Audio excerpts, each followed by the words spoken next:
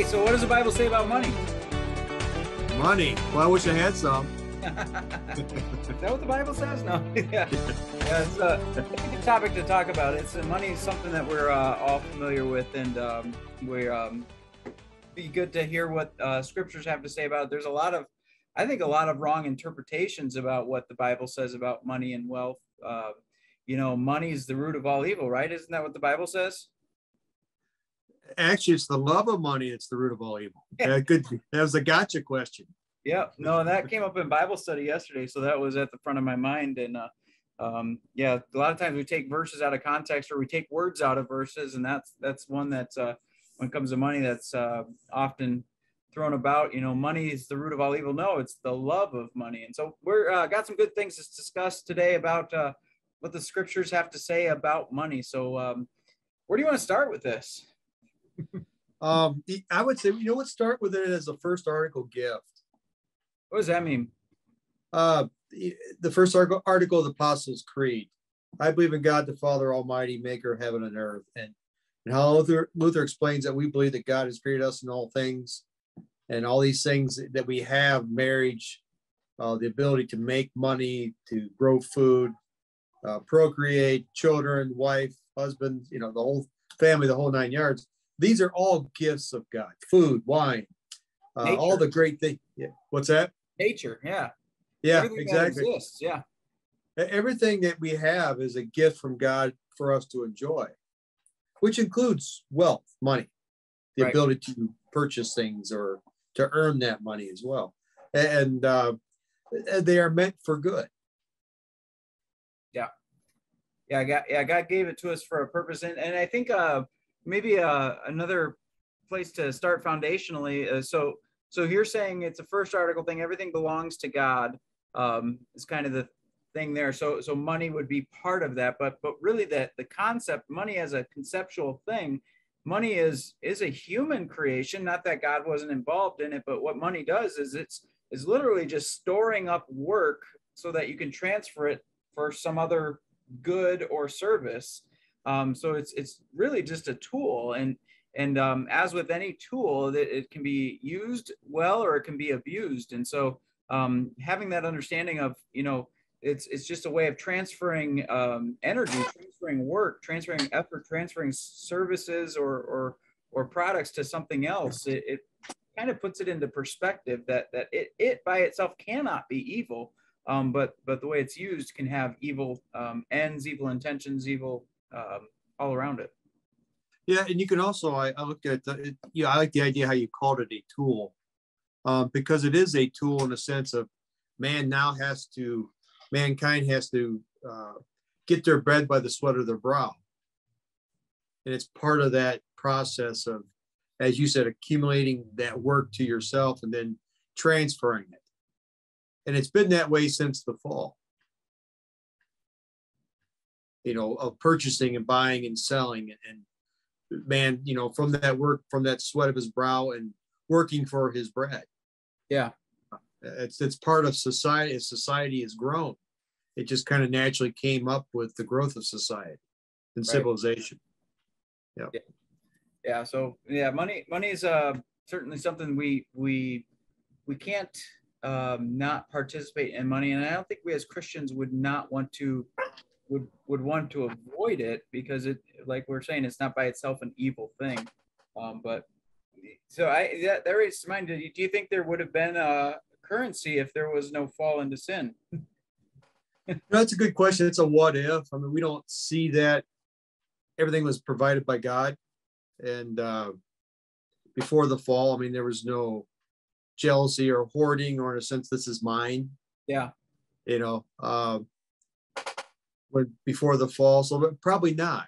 But at the same time, you do see, in Revelation, because money, our monetary system is for the most part based off precious metals, gold, silver, tangible property. These are things that are all listed in the new heaven and new earth, the new Jerusalem. Yeah, I heard, this reminds me of a joke I heard, and I'll probably not do it justice, but the the statement, you can't take it with you to heaven. So the guy comes up to the pearly gates and talks to St. Peter, and he's got this wheelbarrow full of gold coins, and St. Peter starts laughing at him. He looks at him. He's like, "Why are you laughing?" He's like, "I've accumulated all this. Look out!" And St. Peter's like, "Why are you bringing the pavement here? We got plenty of it." Yeah, exactly. Yeah.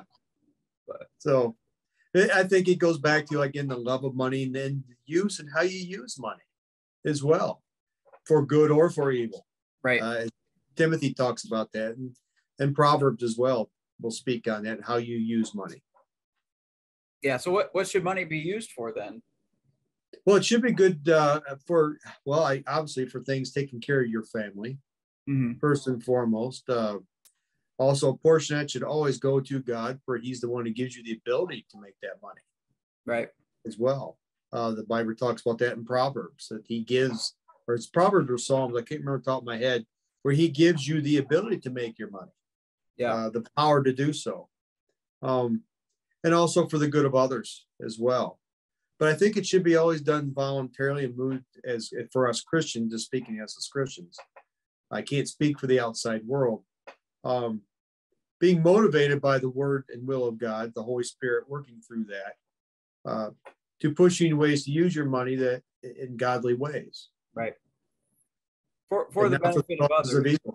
Yeah, for the good of others, and the inverse of that would be not for the causes of evil. Right.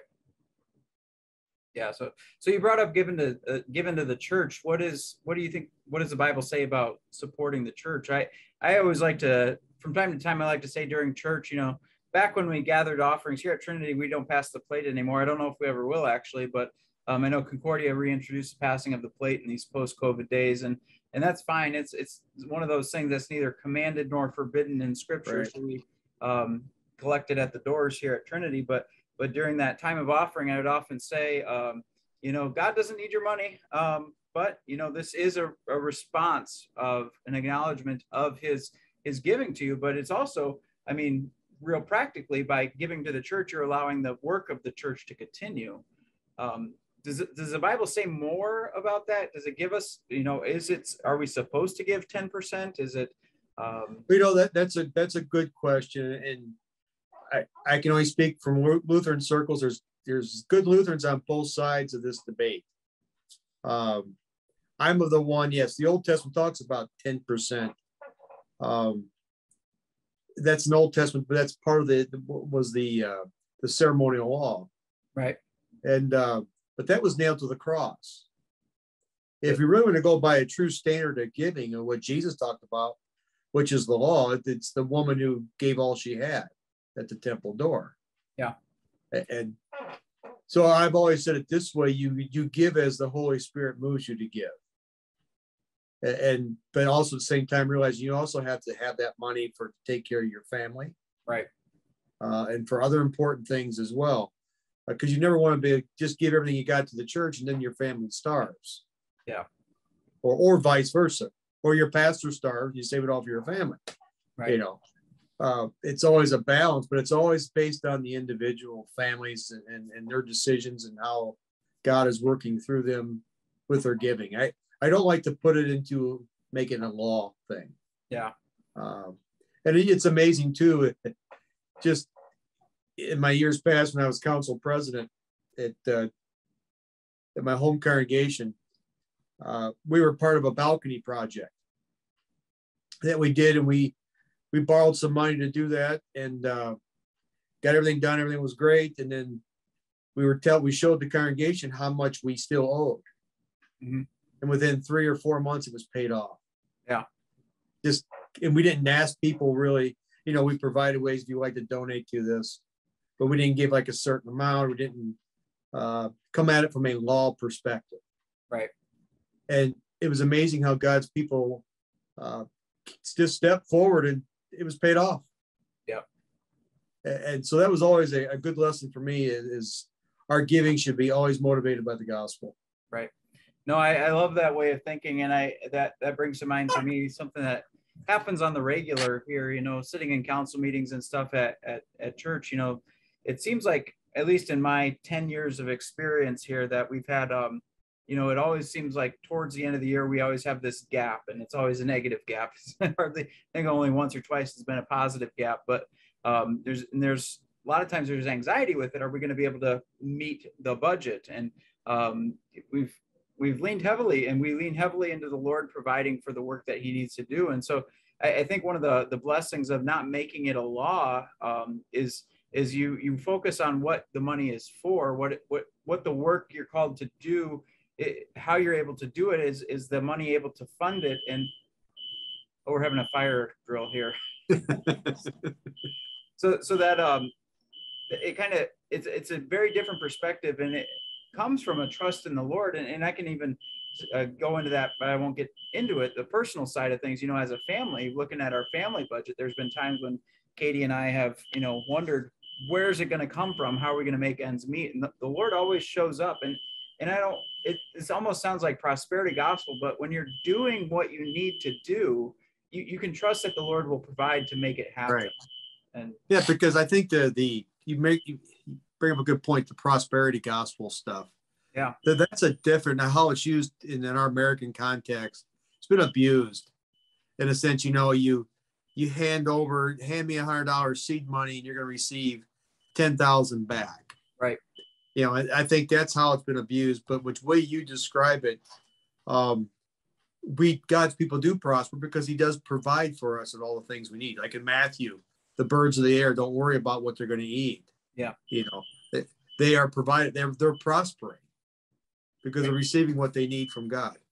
Yep, absolutely. And that just to define it clearly, that prosperity gospel is the idea that if you live according to God's word, you're going to receive abundant blessings. The scripture is quite clear on that. Jesus says, in this world, you will have trouble.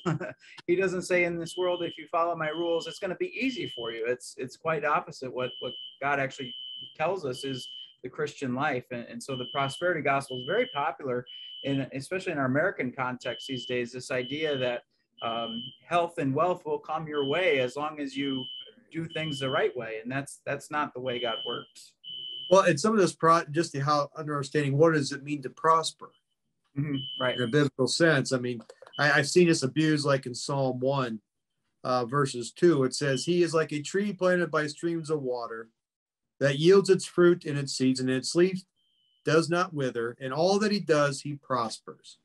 And I've seen this being taken out of context, but I think in Luther's commentary on Psalm 1, he brings a nice point of view of what it means to prosper. Sometimes this prospering is a hidden prospering. Yeah. Sometimes it's hidden under the cross or in your own trials and tribulations. Even though we don't see that the value or our potential to prosper under those circumstances, but we are prospering in a sense because it's driving us back to the cross, which is our ultimate source of what it means to prosper in this life, given the hope of eternal life. Right. Yeah. What's the verse that says, trust in the Lord and he will give you the desires of your heart? Yeah, that's another pray. When in the key for delight yourself in the Lord and he will give you the desires of your heart. And that verse interprets itself when you slow down to listen to it. If you're delighting in the Lord, then the desire of your heart is the Lord and all of the gifts he desires you to have. So I think sometimes people will approach that and say, well, my heart really desires that Lamborghini, so I'm going to delight in the Lord so I can get that desire of my heart. And that's not the way it works. No, and that's one of those things that it kind of goes along with the concept of prayer. When you're praying for spiritual things that God has promised, you're always going to receive those things, forgiveness of sins. But when we're praying or desiring things for temporal things in this life, God's going to answer those in accordance to his will. Right. And along with wealth and money as well as you need in your life. Yeah. And sometimes we say, and it's true, we don't know the minutia will of God. We don't know the day-to-day will of God, but we do know the grand will of God, and that is he desires all people to be saved. So you can trust what he's providing for you or what he's walking you through are for the good of salvation of not just yourself, but others around you. And we can't always see that end, but we do know that that's God's greatest desire for humanity. Right. What about, I know we talked about, the good gifts of God, and as all these things that we enjoy in life are given for us within his boundaries and framework. But you talked earlier about the love of money. Mm-hmm. Is the root of all evil. What do you think is the desire? What's behind that statement, the love of money, that drives men to evil, mankind to evil? Right. Well, I no, great question. I think the answer, it goes to the first commandment for me: you shall have no other gods. And explanation of that, what does this mean? We should fear, love, and trust in God above all things. And I think when you're loving money, you're potentially loving it more than you love God. And that I think is where things go off the rails, where you make money into an idol, you make money into a God, you look to it for all good, and you and even if you have it, and it can be an idol, but even the lack of it can be an idol, because you start to think that because you don't have money, you still kneel at the altar of accumulation of wealth, or of even income, just to say, well, I don't have it, so I'm not doing well. And that's not how God measures or distributes his goodness to you. You're good because of Jesus. And whether or not you have as much money as you perceive you need or would want, that has nothing to do with your ultimate eternal standing. And that I think is where it comes in, is when we make money an idol. Yeah, yes. Luther talks about this. I'll bring up in his large catechism on the first commandment. Yeah. It's just got a nice little paragraph here, and bear with me on this, but it says, this point I must unfold more clearly. It may be understood and seen through ordinary counterexamples. Many a person thinks that he has God and everything in abundance when he has money and possessions. He trusts in them and boasts about them with such firmness and assurance as to care for no one. Such a person has a God by the name of Mammon. Yeah, Mammon. That's it. Mammon, right? Yeah. But he kind of does the inverse on this too. If you'd read on farther, he would say that someone who's despondent, right, who doesn't have any money, will also go into despair, thinking, well, that God does not love me. Yeah. Absolutely. And that's kind of what I was hinting at. Thanks for reminding me that's in the large catechism. But that, I think that's a great way for us to approach not just money, but really anything in this world, whether it's your health, your physical health, or whether it's your reputation, whether it's your family situation. Some people take a lot of pride. I got 5 kids. God must really love me. Or some people will despair and say God hasn't blessed us with children. And I think children, as well as money, and any good gift that God has given us in this world, can become an idol, which is an incredible irony to sit back and realize that God gives us these good things, but it makes sense when you understand our sinful human nature twists the good. So I think it's a great caution to say, whether you're rolling in the dough or you're in the poverty line, food line, you need to be careful to make sure that your God is God, and anything else that gets in his way is just going to lead you astray. And that's not where we want to be. It's not where God wants us to be. Now, what about we mentioned we kind of unpacked the love of money and the dangers behind that. But what about Christians who do have lots of money? Mm-hmm. That they have been blessed, and through their hard work, and God has blessed them. And you can say that because he allowed that to happen. Right. So what about Christians who do have a lot of money? Is it sinful to have it, to hold on to it? Yeah, I liked the point you made. We were talking about before we went on air. You talked about how when you have money, you're more easily tempted towards lusts of the flesh, whether it's carnal desires, sexual desires, or even just wasteful living, where you're taking money and you're not using it for the good of yourself or the good of others, but just kind of flushing it down the toilet in different ways, maybe even indulging in substances or things that just don't contribute to the ultimate good. And I think you said that having a lot of money, it comes with the power to indulge in these things. And the quote, of course, with great power comes great responsibility. That I think that I think is what's at play here for those who are blessed with an abundance of wealth, that they now have a greater responsibility to curb the desires of the heart that might be contrary to God's law.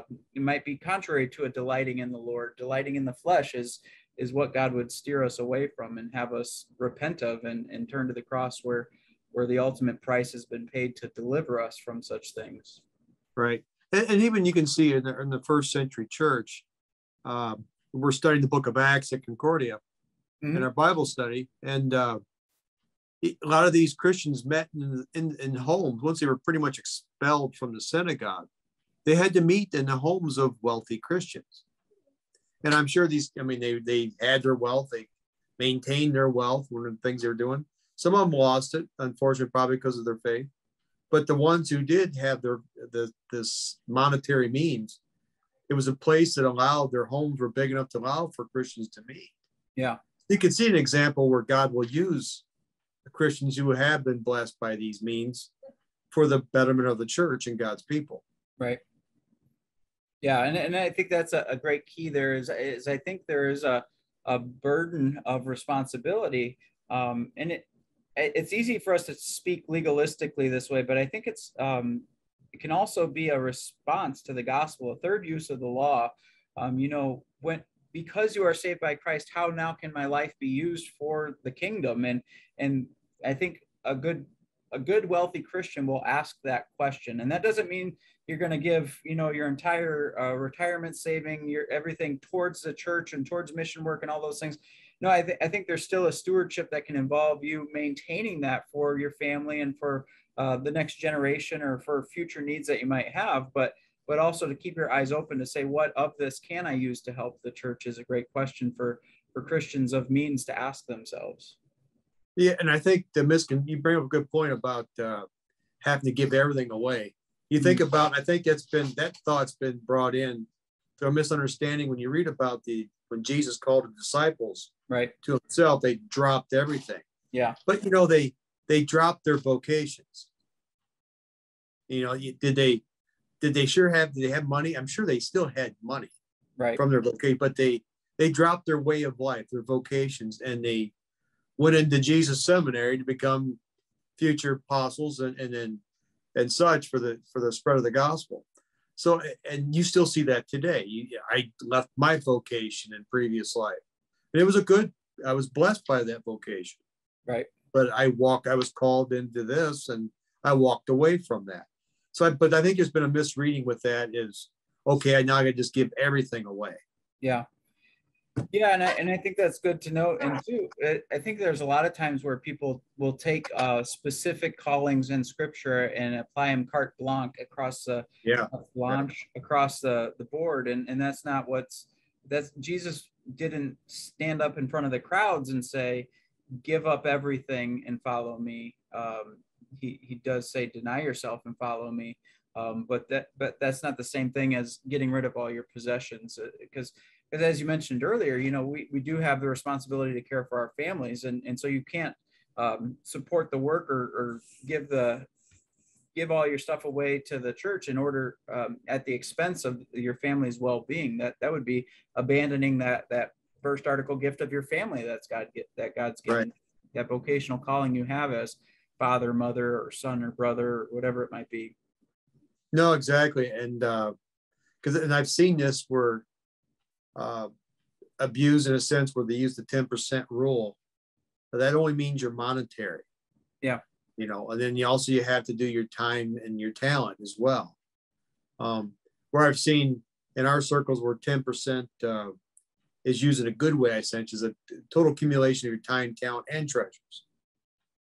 But I can just see how that I've seen it in the past, how that's been such a burden to some people, or even kept people away from church. Right. Because I don't have the money to give a tithe. Right. That's horrible. Right. Yeah, and I think we mentioned in one of our previous topics, it seems like the church is always talking about or asking about money. So I guess we're risking that conception here by having this topic tonight. But I do hope people are hearing that God provides. Right. And I like I said, I always like to say God doesn't need our money. He doesn't need money for the gospel to go forth, but it helps when you're able to provide a place where people can gather in a building. It helps when you're able to provide staffing whose job it is to see to the spiritual needs of the people that are part of a congregation. That it helps when you have the money to be able to have a school that does the ministry that a congregation is called to. But God doesn't need it to come from you. He's gonna move the hearts that need to be moved, and he's gonna lead it to happen, because that's it's within his power. I love the story. I wanted to mention this one. When Jesus is with the disciples and they come up to him, they're talking about the tax, and Jesus says to go cast a rod, and they reel in a fish, and the fish has the temple tax amount in its mouth. I mean, if that's not a first article, like you mentioned at the beginning, Right. reality that God is in control of his creation. This is a first article thing. God brought money out of the sea to pay a tax, just to check the box, because he had things to do that are important for ministry. And I think God's going to continue to, and he's got us this far. He's going to continue to sustain the ministries we have, no matter where the money comes from. And it's not a legalistic thing that we need to do. It's ideally it's a response. God loves a cheerful giver, and so in order to be a cheerful giver, it's not a command placed upon you. It's just this is the work God's given us to do. How can you contribute to it? Is it through finances? Is it through the gifts that God's given you and your abilities to teach or to organize things? Or is it in your ability to just show up and be present with people? The time, talents, treasures, like you said, those are all ways we can serve the Lord. And I think this big idol of money sometimes gets in the way of people seeing what God is really all about for his people. I like when he said God doesn't need our money, but our neighbor does. Yeah, right. And even, yeah, and also do, as we're studying the book of Acts, one thing that really jumped out at me, and I really quite noticed it before, but that early first century community really took care of each other, Christian community. Yeah, they looked out for the poor amongst them, but they really directed a lot of their care and such for each other.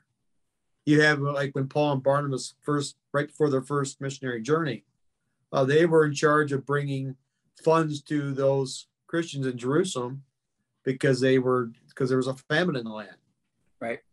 They needed some help and relief for various reasons.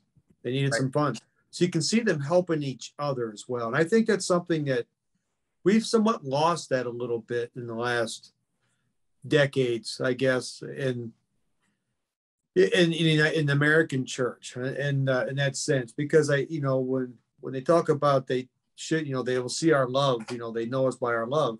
Right. Well, they will know us by our love by caring how we care for each other. Yeah. And people who are outside of our Christian communities, I think was meant by that was they would see how we care for each other and say, I really like to be a part of that community. Yeah. And which is something, which I think we need to really kind of get focused back to again, especially in our times. Because now everything about today is about communities.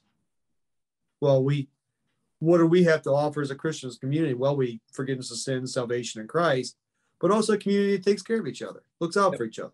Yep. Yeah. No, that's a great natural, organic evangelism, if you will, where right, people exactly.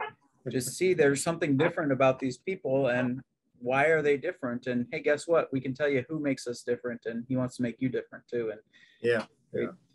Well, there's one verse I wanted to mention, and a couple more that will follow it. But Jesus said it's easier for a camel it's either easier for a camel to go through an eye of an needle.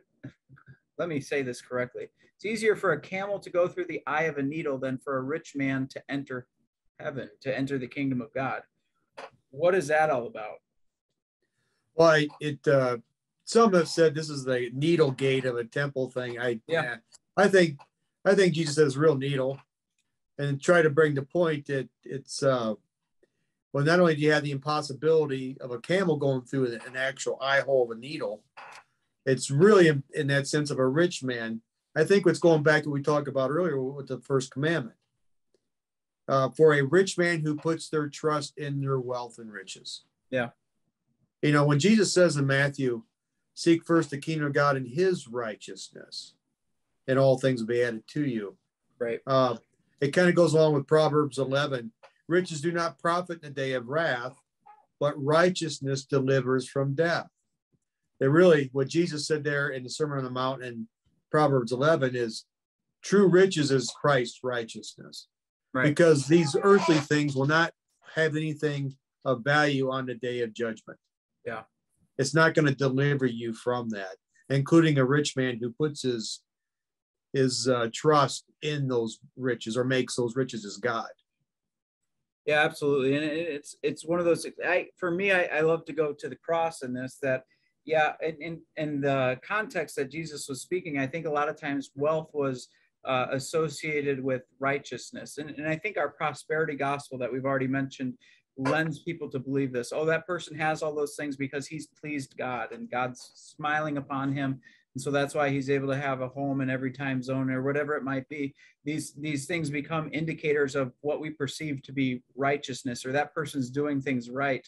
And so I think Jesus points out an impossible scenario to say that no, a rich person is not able to earn their way into heaven. They've not been blessed into heaven by their these external trappings that you think might indicate they're good. He says it's straight impossible. The only way we can enter heaven is through the one who humbled himself, never even had a place to lay his head. He went to the cross and took all of the wrongs so that we can have that righteousness that he wants to give us. And that I think it calls people away from that idea that wealth is an indication of your status with God, your approval from God, and points us to the place where he does everything for us.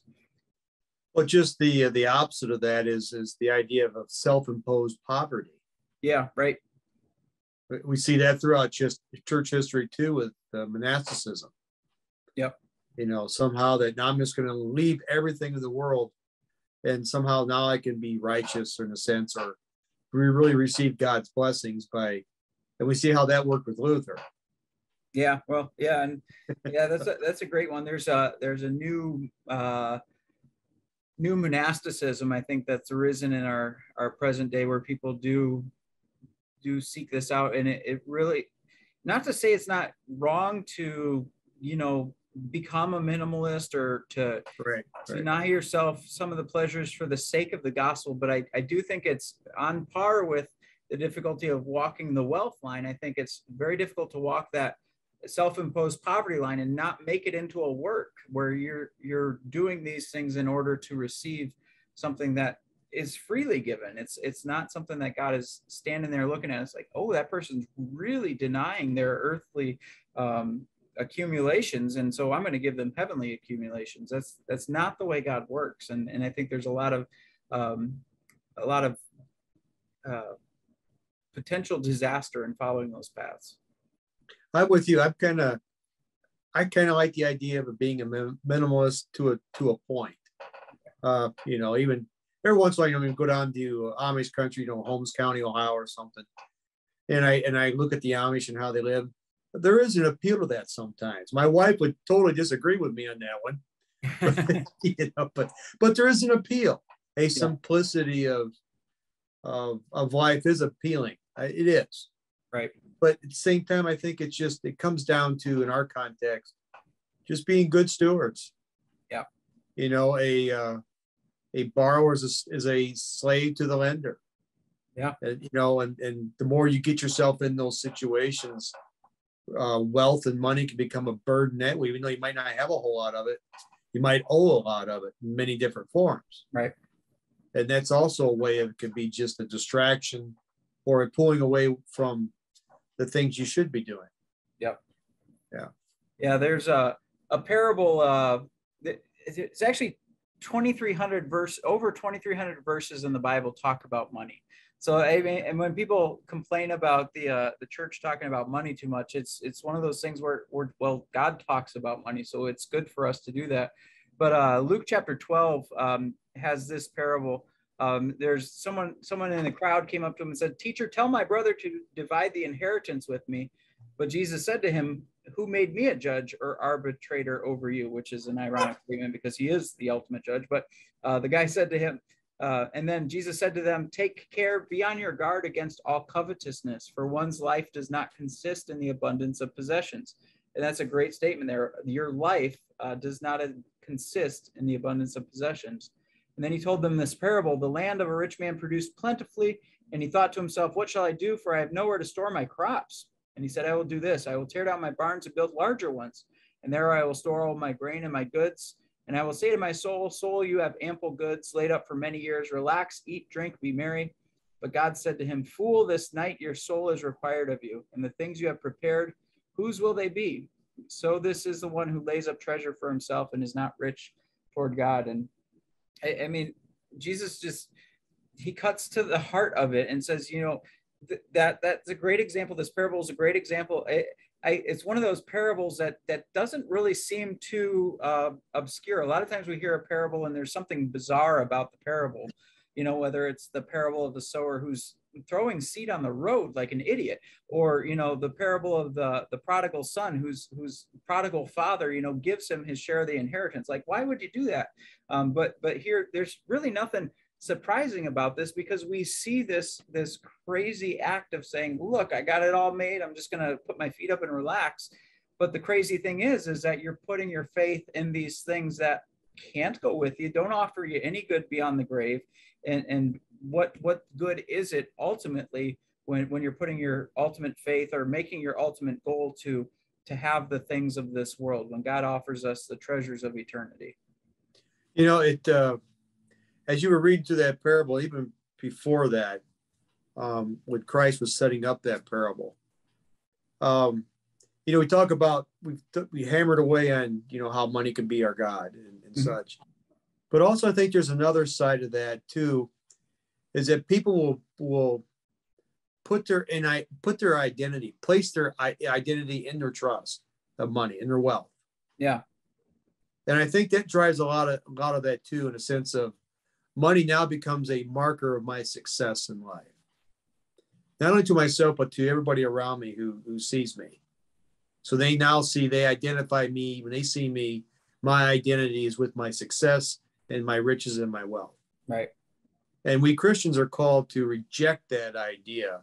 Even Christians who are wealthy, God's blessings, they are to put their identity in Jesus Christ. The baptismal identity is great language. Exactly.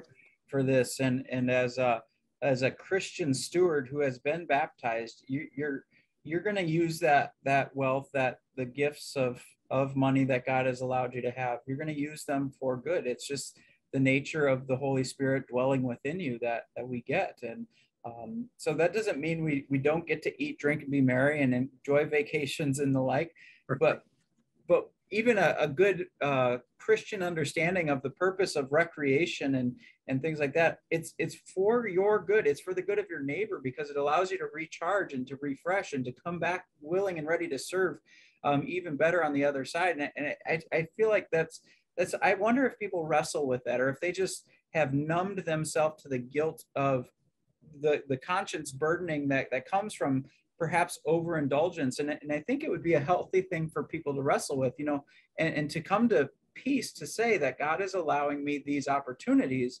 but what can I do from these opportunities that somebody else might not be able to do?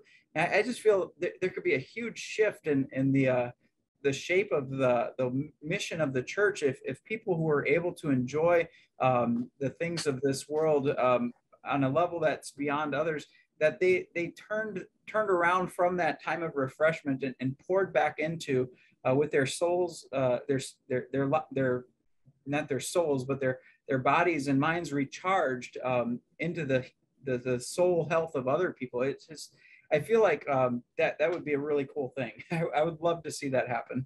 You really made me think of something. You talk about how Christians who struggle with overindulging and things like that. But, when you have those good things in life, I remind of a pastor friend of yours and mine. He'll post a lot of times on Facebook. He'll have his grill in the back of the yard, and he'll be cooking something really good, and he'll say, "Thank you, Lord." Yeah. I love it. Right. Right. Yeah. And it just made me think of that. Yeah. Enjoy those blessings God gives you. Right. Yeah, we haven't even talked about debt. I think we could probably do a standalone on what does the Bible say about debt at some point. But there's one more verse I want to get to, and because I think we've really been talking about the accumulation of money, dabbling into the lack of money that in a lot of ways mirrors the idolatry that money can become, whether you have an abundance or a lack of it. But 1 Timothy 6, verse 17 through 19 says, "As for the rich in this present age, charge them not to be haughty, nor to set their hopes on the uncertainty of riches, but on God, who richly provides us with everything to enjoy. They are to do good, to be rich in good works, to be generous and ready to share, thus storing up treasures for themselves as a good foundation for the future, so that they may take hold of that which is truly life." And that which is truly life is Christ. I mean, so just to be explicit on that interpretation there, but I think that's a great passage for those who are blessed with abundance. And I don't know if we're hitting our audience on this, but this is a great discussion. I appreciate where we've gone with this. Any other stones you want to turn on this one? No, but I just want to say thank you for all those blessed saints that just being my home congregation over the years, and now that I'm here also as well. But I also hear stories from other congregations of Christians who have been blessed with means, and they leave a lot, their farms, or they'll leave things to the church and their wills, and just for the sake of keeping the ministry going. Right. And it's just that's just one of those great untold stories. Yep. No, and that's there's beauty in that when you see those a lot of times unexpected and definitely, like we've been saying, unnecessary gifts, but able to be used for the glory of God. What a great way. And there's been many people who blessed me over the years. I got a pastor, I won't name him, but there was a pastor who during my seminary days, he just sent me a check for $200 every month. And it was one of those things where he didn't have to do it. I never even asked him for it. And we had like a tangential relationship, but he knew what it was to be a seminarian, and he knew what those times were like. And he just told me he was going to do this. And, I'd love to be able to do that for somebody someday down the road. It's just a great thing to be able to bless others with the things the tools that we have in this world to move.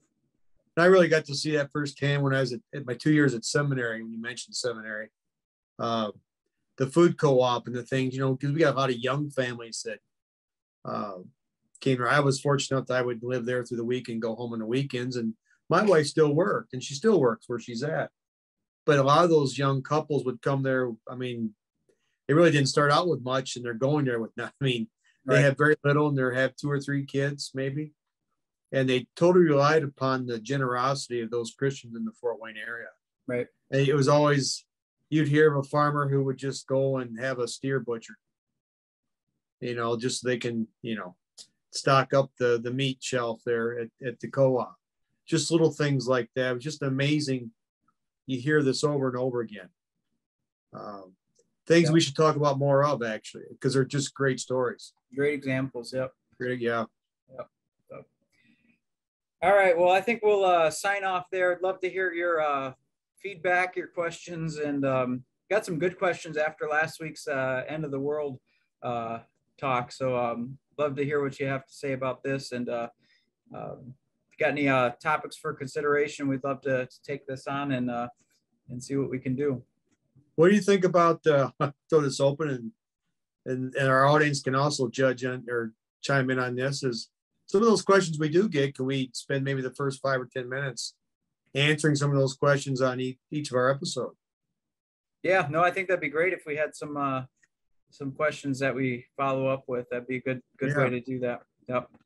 So everybody start pumping in the questions. We're looking forward to them. So. Yeah, or maybe we could even just do a short follow-up video, your Q&A. questions about what the Bible says about money. So right.